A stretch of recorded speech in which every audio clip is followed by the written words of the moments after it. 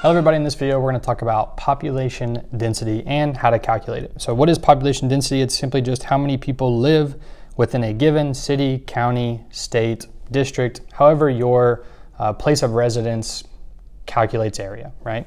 So what is our equation? It's population density is equal to the number of people that live in the area divided by the area of the land. So this we need to remember, area of land is going to be a circle, so that is pi r squared. So you can think about like the center point, and if we draw a radius out and then we just extended that radius in a circular motion, that would encapsulate the entire area of our land.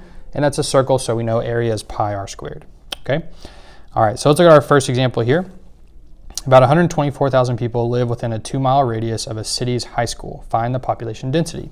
So we'll say PD for population density is equal to 124,000 people divided by pi, and we're in a 2-mile radius, so that is 2 squared. So this is 124,000 divided by 4 pi. Now, if you're doing this in a calculator, be careful.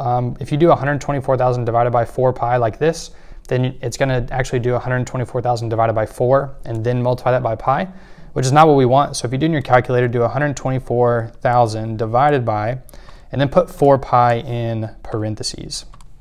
Okay, now that'll give you your correct answer. So our population density is equal to 9,867, and it's a decimal, so we'll say about, right? About 9,867 thousand, and we'll say people per square mile.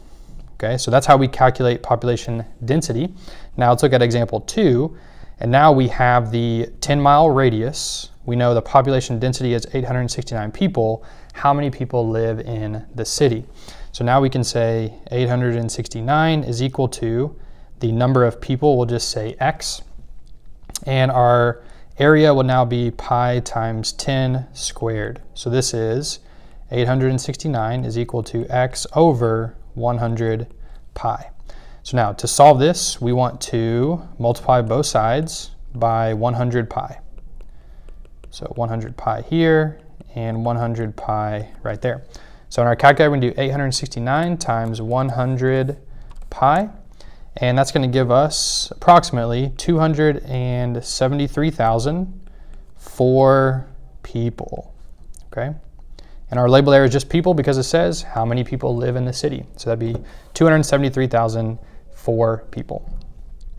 All right, in our last example, about 79,000 people live in a circular region with a population density of about 513 people per square mile. Find the radius of the region, okay? So we can say population density, so that's 513 is equal to the number of people, 79,000, and that's divided by pi r squared, okay? So now, essentially what we're gonna do is solve for r now. So we could multiply both sides by pi r squared. Okay, so that gets rid of that. So now we're gonna have 513 times pi r squared is equal to 79,000, okay? So now we can divide here by 513 pi, 513 pi. That's gonna get rid of the 513 and the pi, so we're just left with r squared on the left side. And once again in your calculator, 79,000 divided by, and here put 513 pi in parentheses, okay? So now once we do this, this is gonna give us approximately 49. It's like 49.018. So we're just gonna leave it at 49 because now we know if we take the square root here, we're gonna get a radius of approximately 7, and we're talking about miles, okay? So that is our formula for population density and how we can use it to find population density, the number of people that live in a region, or the radius of the region.